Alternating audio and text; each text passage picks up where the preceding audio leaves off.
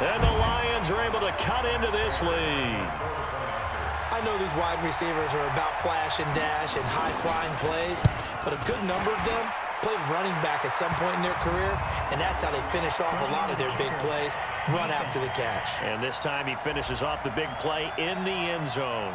So 5 yards for running into. Lucky it wasn't 15 for roughing. No doubt about it, because they protect the kickers and the guys holding the ball almost as much as they protect quarterbacks in the pocket. They don't want those types of injuries. Here's Martin now following the score as he'll send this one away. Fielded about a yard deep. A second broken tackle. A marker down. He does get it up past the 25. Will it hold? Let's see. Defense.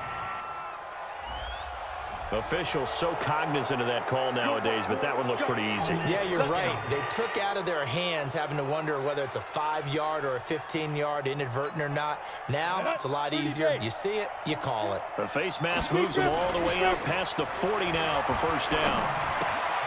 Now this one to his running back out of the backfield. A really good pickup of 28 yards. We can talk all we want about football being a game of strength and brawn. It's also a game of mismatches, and they're trying to create one there, getting it to their back out of the backfield to make a bigger play. As we often say, get it to him in space, and he'll take this into the end zone. Now, hold on here. We do have a flag down, so let's see what this is about.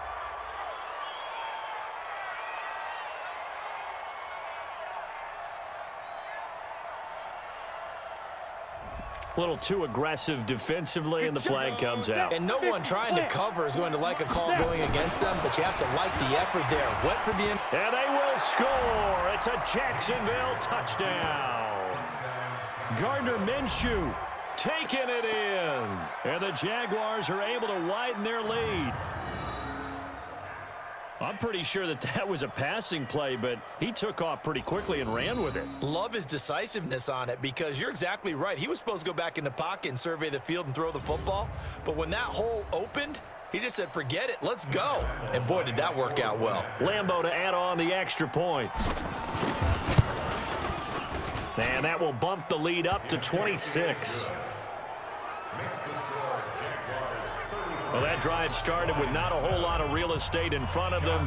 In plus territory, excellent field position. 2 plays later, pay dirt. Fairly short kick, taking it to 14 here. And they're going to start this drive in pretty good shape as they get it up past the 30. And Detroit getting set to go now. I guess they have to feel a little gratified to at least get on the board last time, but still work to do. No doubt about it. I wonder now if they're going to try to increase the urgency a little bit, maybe pump up the pace, maybe go 2-minute. Who knows? Let's see what they decide to do. So they'll come up first and 10 now from the 33. To throw is Stafford. He was looking for his big tight end there, Jesse James. But it'll be second down. Second and 10 from the 33-yard line.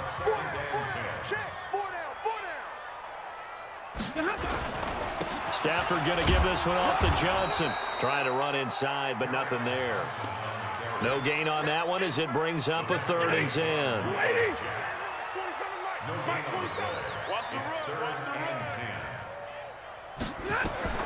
Throwing on 3rd down, Stafford. This is Riddick on the screen. And they get him down, but not before he takes it across the 40-yard line. It's a gain of 10 for the Lions and a first down. Stafford now, a perfect 8 for 8 to start the second half. Not bad. 1st and 10. And that is going to do it for this third quarter of action. We'll return with more after this. You're watching the NFL on EA Sports.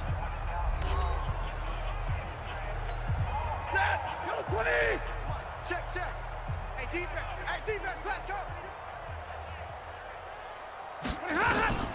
On first down, it's Stafford. And the coverage terrific there as that's knocked down and incomplete. A.J. Bouye to find cornerback there to make the play defensively. So now 2nd and 10 after the incompletion on first down. Stafford now to throw. Little short pass to James. They'll wind up getting 10 back as that sets them up for third down. The offense on third down tonight, 2 for 5 to this point. They're looking at third and a few inches. Stafford. It's caught. Jones. And past the 35, he'll be dropped a yard or two shy of the 30. 15 yards for the Lions there on a first down.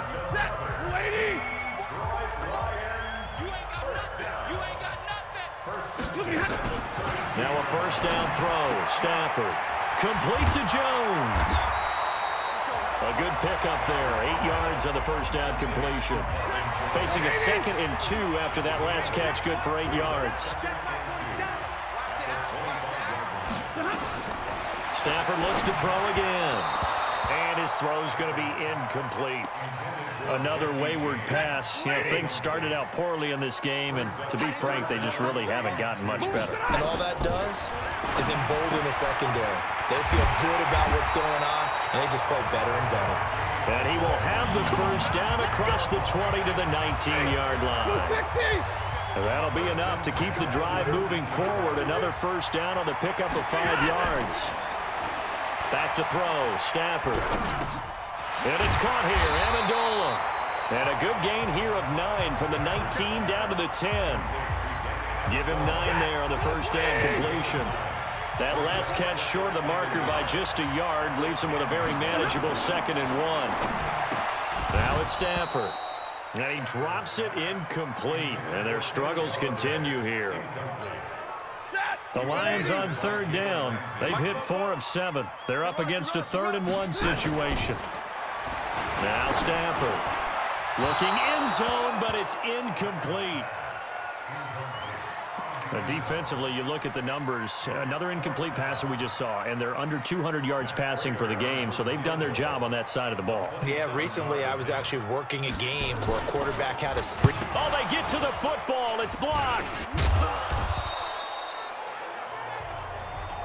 Well, that field goal block pretty much sums up the day for them, doesn't it? Boy, it really does. What's the word we often use? Symptomatic. It's just been a sign of how this one's gone. Give a lot of credit to the guys who got in and blocked the kick. They've had the advantage all game, and they continue to press it.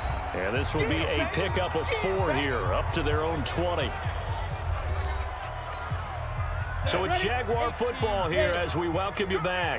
They've got a 2nd down now as they look to salt this one away.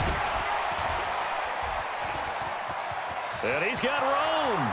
The 40, 30, 10, and he will get into the end zone. It's another touchdown. This thing is ugly.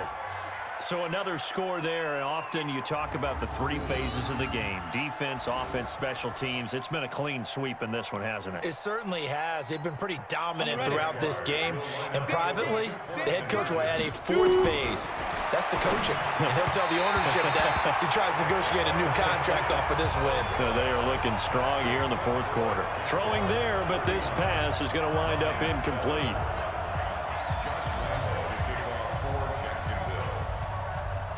And Lambeau now, after the touchdown, he'll kick this one away.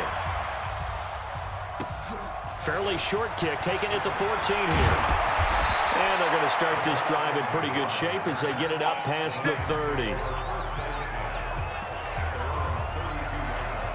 The Detroit offense ready to begin their drive. They've lost this one. Their offense has struggled.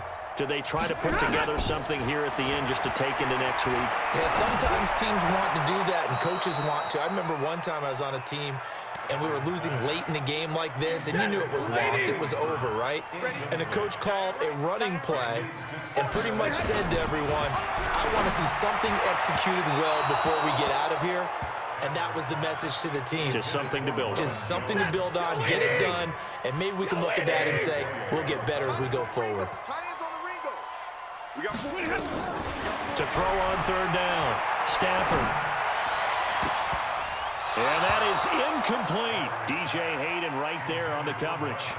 Well, it just seems like all game long there hasn't been a lot of sync quarterback to wide receiver on this side of the football. They haven't been on the same page, quarterback and receivers. Heck, they haven't been on the same grease board when you draw plays up. They haven't been on the same surface tablet that you look at on the sidelines. Nothing's worked for them. They've got to find a way to start matching each other's movements.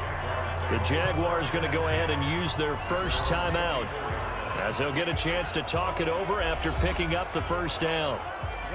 Jaguars come to the line to start their next drive. And this game comfortably in hand. The scoreboard speaks for itself, but you still got your starting quarterback out there. When do you go to the backup? Let him get some time.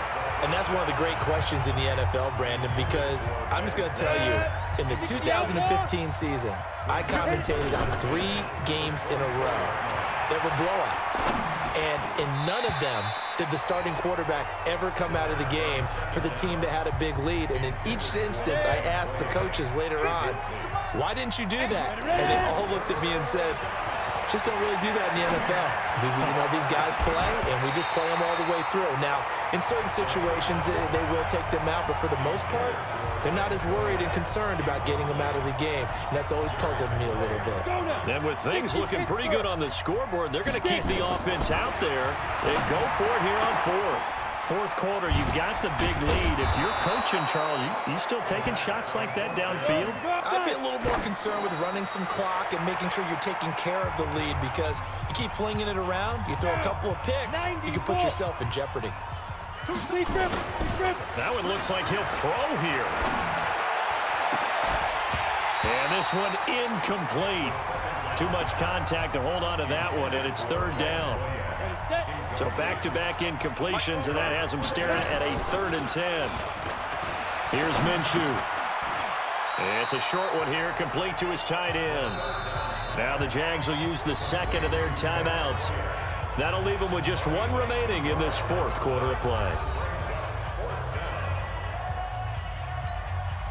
They converted once earlier in this drive, but they'll roll the dice here again on 4th down.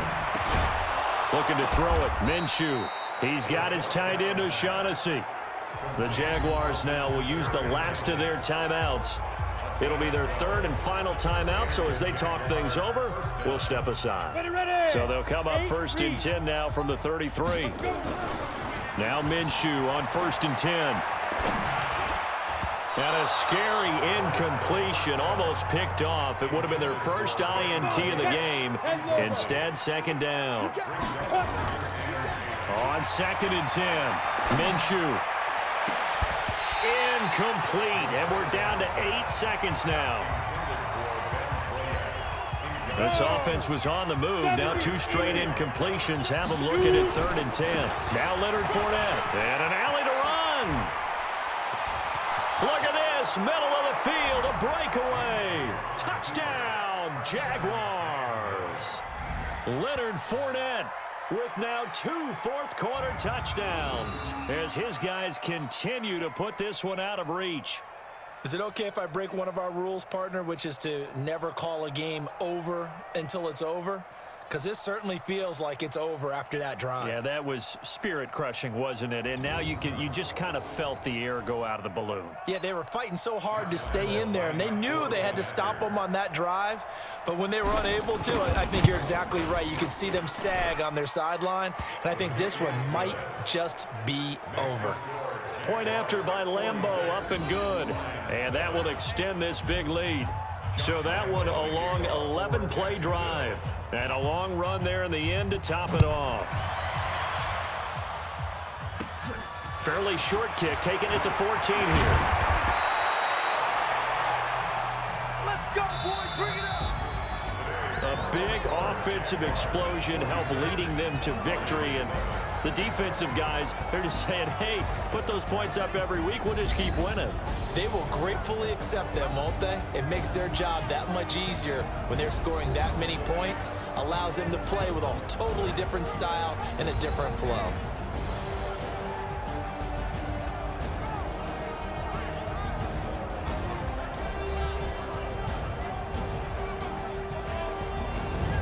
So that'll just about do it for Charles Davis. I'm Brandon Gaudin. You've been watching the NFL on EA Sports. For more, log on to easports.com.